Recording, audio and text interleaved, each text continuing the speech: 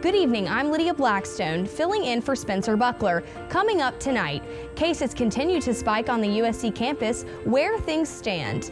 Students waited in lines for hours to get a COVID-19 test last week. How the university is adjusting. Columbia is still seeing large off-campus gatherings despite multiple warnings. What the city is doing to crack down. But first, breaking news out of Greek Village tonight, where half of the houses in Greek Village are now in quarantine. The 10 houses all have clusters of residents that have tested positive for COVID-19. A house must isolate when its members of 3 or more residents test positive for COVID-19. No word from the university on which houses have been impacted. The University of South Carolina now has over 1,000 active cases of COVID-19. This number is up from about 550 on Friday.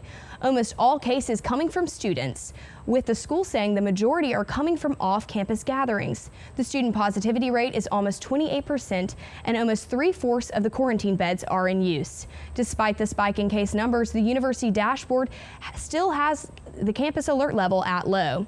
The Interfraternity Council is moving next week's rush online in response to rising numbers. The IFC issued a statement saying they believe this move will help keep their members and the community safe. This move contrasts what we saw for sorority recruitment, where most of rush was virtual, but there was an in-person bid day. Last week, students found themselves waiting in line for up to 3 hours to get a COVID-19 test. SGTV News 4's Caden Dinkins has more on how the university is trying to shorten those lines. I had to wait in the line for 3 hours. Rosie Edwards is one of the many University of South Carolina students who waited in long COVID-19 testing lines in the past week. As cases spiked on campus, the lines for testing have grown. Prior to this week, students could get tested at either Davis Field or 650 Lincoln, depending on the day.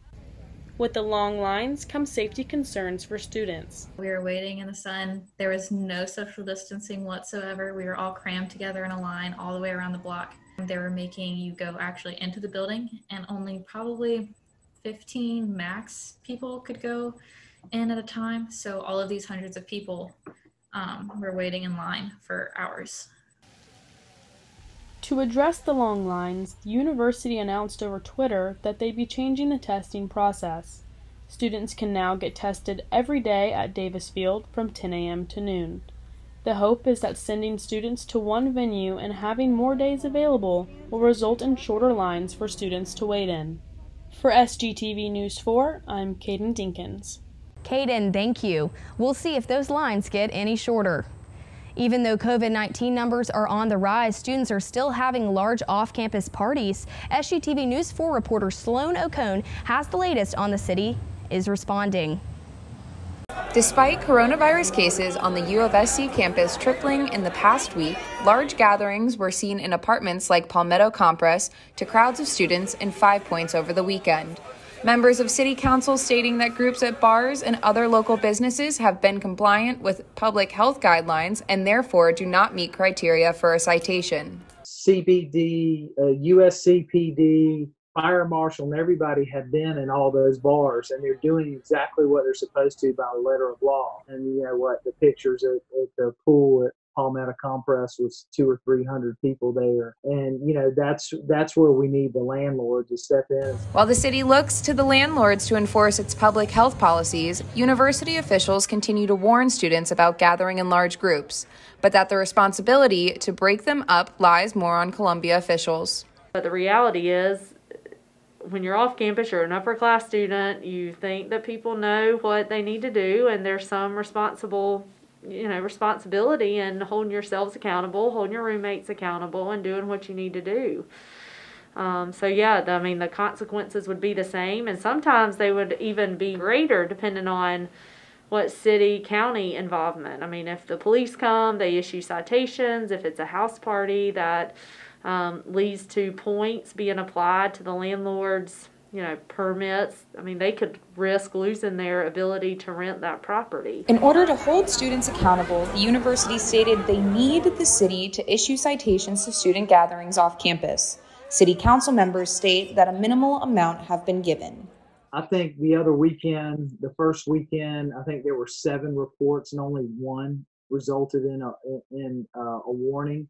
everybody else didn't fit the criteria. Although the city has yet to give more citations, students living off campus have still been warned of greater consequences for endangering the Columbia community. We really needed to get students' attention around what the consequences could be and really the health consequences for the community, which really was in preparation for the city's ordinance on house parties and gatherings, because we know that that's a place where they're not thinking about face coverings, social distancing, and all those things. For SGTV News 4, I'm Sloan O'Cone. Thank you, Sloan. The university also recently announced that 15 students are on interim suspension for violating public health guidelines. Remember, the COVID-19 case numbers have been updated since that story was produced and now sit at over 1,000. Stay up to date on air and online by following us at SGTV News 4 on Twitter. When we come back, how the spike in the USC campus is affecting the numbers here in South Carolina. All flags, including the one at the South Carolina State House, will be flown at half-staff until the alumni help inform South Carolina legislators about the many ways that USC benefits Baseball has started off their 2020 campaign 4-0 after sweeping Holy Cross, South Carolina at the Carolina State Fair. It is the national and international. 13 cases of infected people in the U.S., but experts here at USC say there is no reason. Tonight is doing their comedy sketches. That's another branch of SGTV. It's a big deal. It's going to be 60 again, but those showers are showing up. Tuesday it'll be 68th Super Bowl. In 50 years, they took down the San Francisco 49ers 31. First Filipinos in California in October of 1587.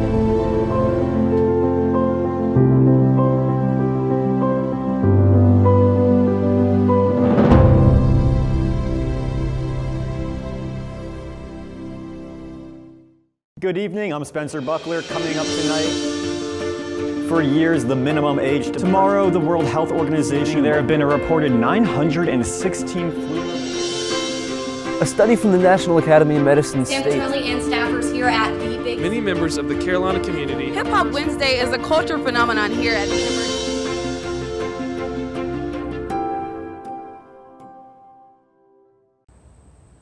Yesterday, the state of South Carolina reported its second highest positivity rate ever for COVID-19. Despite this, the 7-day average rate of tests administered has not been this low since June. The data from USC is now being sent over to DHEC after a technical glitch this week. DHEC says the rise in cases in Richland County can be attributed to USC. A Columbia police officer was fired Monday night after using racial slurs last weekend. Body cam footage showed Sergeant Chad Walker calling black bargoers the N-word while responding to an incident in 5 Points. Walker was initially suspended, but the review board decided to fire him after seeing the video. Protesters gathered outside the State House on Monday calling for the move. USC football players also took a stand against police misconduct on Monday. The team led a demonstration on Green Street that included other student athletes. Coach Will Muschamp said that the players wanted to show their support for racial justice and their opposition to police brutality.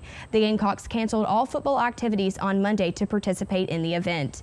In other football news, South Carolina found out that they will be kicking off their season under the lights against Tennessee on September 26th. The Gamecocks found out their season game would start with a 7:30 and be aired on the SEC network. The team also found out the times for their 3 other games. South Carolina will play Florida at noon, Texas A&M at 7:30, and Auburn at either 3:30 or 4.